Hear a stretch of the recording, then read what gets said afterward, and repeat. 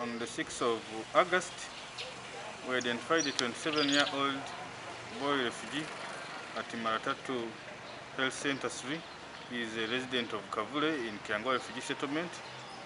He presented with signs of corona, that was cough, flu, sore throat, and difficulty in breathing.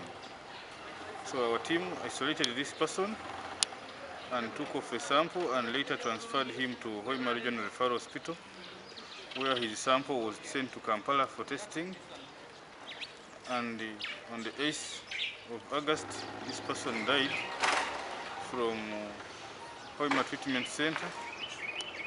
Our team of trained burial team members moved the body to Kyangwali and conducted a safe and dignified burial.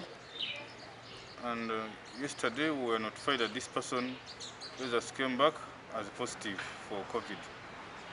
And we have deployed a rapid response team to do contact tracing and investigate into the entire village, possibility of any other, to identify all the contacts. Our investigation found out that this client had escaped to DRC and returned.